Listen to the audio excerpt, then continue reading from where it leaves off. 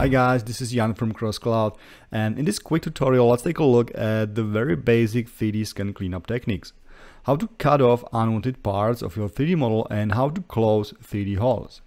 I think these two tasks are the most common when dealing with 3D scans and the ones that are very easy but in the same time very effective, and they push your 3D scans to a completely new level. To show you what I'm talking about, let's take a look at this model reconstructed in Reality Capture. As you can see, it has squared base with these ugly faces at the borders. And if we take a closer look at this part above the tank rails, you can see there is a lot of holes. Because the cover of the rails is pretty thin material, and for photogrammetry, this is a very hard task to properly reconstruct it. The same problem happens with clothes, for example, where you often end up with a lot of 3D holes. Now let's jump for a moment to the state we want to achieve. As you can see now, we have round base, very clean and sharp. And when we take a closer look to the rails, there are no holes. Look much better, right? This one is also decimated, so it has only 400,000 triangles opposite to 10 millions of triangles in the original one, so it's 20 times smaller, ready for web publish, and looks even better. But we won't cover decimation in this quick tutorial. So let's do it by ourselves. Okay, so let's export our non-textured original mesh. We decimated it before to 10 million vertices just to handle it better in the sculpting app.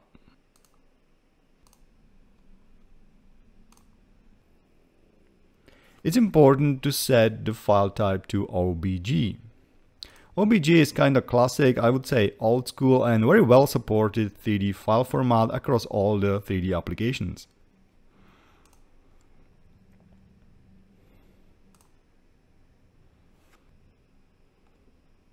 For the actual editing, I will use 3D Code.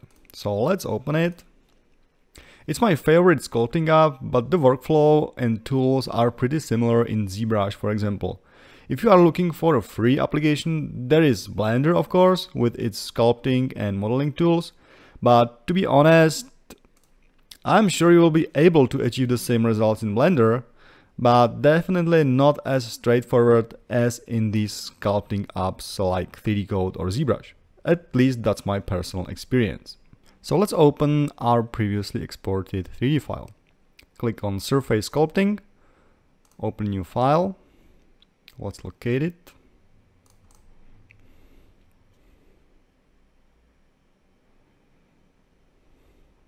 We can auto-scale it. You don't have to worry because 3D Code will preserve the original dimensions. We want to import without voxelization. And that's it. Let's click on Apply. And we want to preserve the dimensions. This is important. Okay. So now we have our 3D scan in 3D Code. Okay, so now let's do the magic. As the first one, let's cut off the unwanted borders and create round base. One of the main reasons why I love 3D Code is its super easy and straightforward Boolean operations. It means cutting off. Let me show you. But maybe at the beginning, let me show you how to control the camera. If you are holding Alt key and right mouse button, you are zooming in and out. Holding Alt key and left mouse button, orbit the camera. And if you are holding middle mouse button, you are panning. Okay, if you want to reset your camera, there is this button. If you have ever tried ZBrush, I am pretty sure you have to admit that this is really, let's say, natural. Let's try the cut off tool. You can select it in the left menu under the Adjust, or you can press a spacebar and select it on the on-screen menu. Then important is to hover over this icon. There are other options, and for our case we need the vertex lasso. So now if you zoom into some part you want to cut off, for example like this, if you left click, you are drawing these green lines that defines the area you want to cut off. When you are happy, you just double click to close it, and 3D Code will cut it off. How easy is that? If you hover again over the other options, you can select the circle lasso. It does what you expect. Now you are drawing just the circle, so let's cut it off like this, just by releasing the left mouse button, and yeah, voila! Nice sharp cut. So this is the cutoff lasso. Let's put it back. So let's finally cut off the base. For this step I needed to go back to the older version of 3D Code, because what I'm showing you is the beta version of 3D Code 2021, but there is a bug at the moment at the cutoff tool, so I need to use this older one. So let's use the orthographic projection, and let's take from the top. Let's pick cut off tool. Let's choose circle. Let's start our circle in the center of the tongues tower. And now important thing, you need to hold the shift key all the time, because we want to invert the selection. We want the outside of the circle to be cut off, so we need to hold down the shift key as we are drawing the circle. And this is it. Much better, right? Back in 3D Code 2021. Now let's close the 3D holes. At first, why I say 3D holes? Because a hole means in 3D graphic world something a little bit different. Almost every 3D editor has an option to close holes, as you can see here, for example. But if we use it, we get a message that there are no holes. A hole in the 3D graphics world means a kind of two-dimensional hole in the model's topology. We can create such a hole, for example, by deleting some model's faces, like this.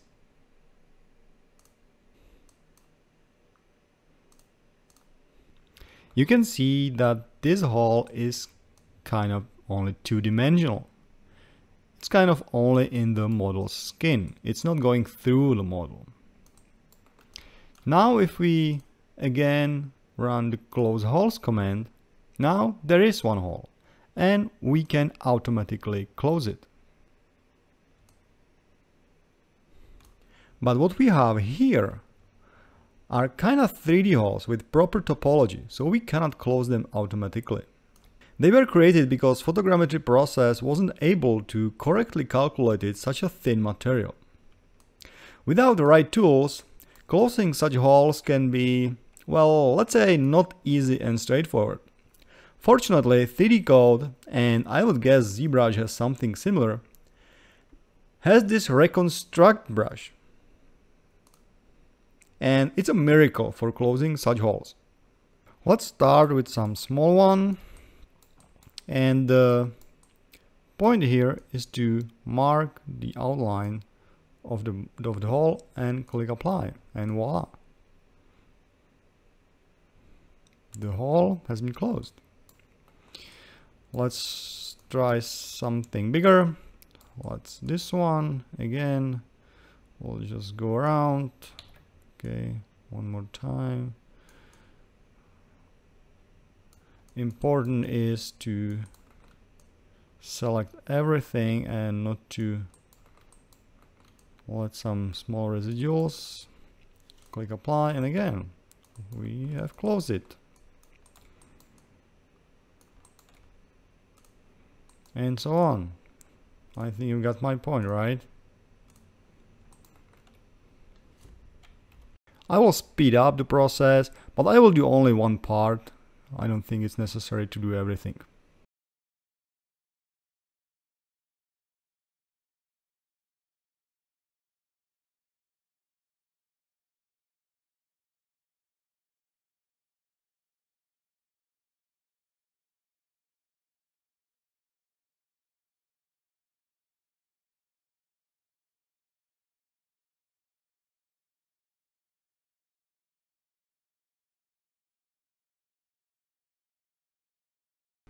Okay, I think that's enough. I'm pretty sure you understand the point. Of course, it takes a few minutes, but the result is definitely worth it. You can, of course, mark larger areas to not go one by one kinda, but then you are increasing chance of bad topology and other issues. Remember, with great power comes great responsibility.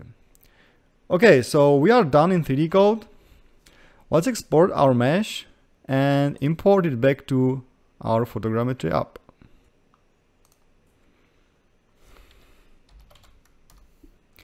Here you can automatically decimate our export, but we don't want to, as decimation is going to be a topic of our next tutorial. So this time we can just click on cancel.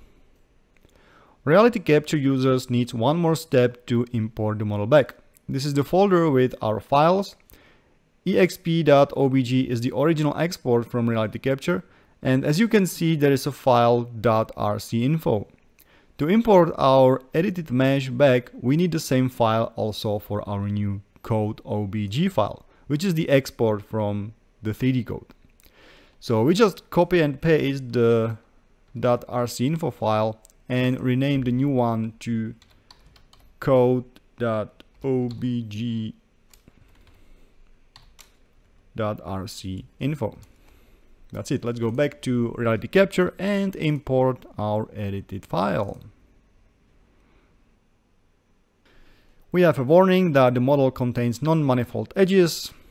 Do we want to clean the model? Yes, we want. Great. So we have our little baby back in the Reality Capture with round base and fixed holes. Cool. So let's run the texturing now. So at first, unwrap the model. I'm usually going for 4K textures. So let's unwrap. And let's texture our model to see that our fixed holes are correctly textured. And there it is.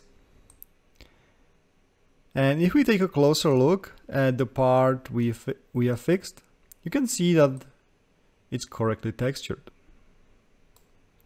Okay, that's all for this quick tutorial. If you want to take a look at the final 3D presentation of this light tank with transitions to the crew space, visit the link in the description. Thanks a lot for watching and stay tuned.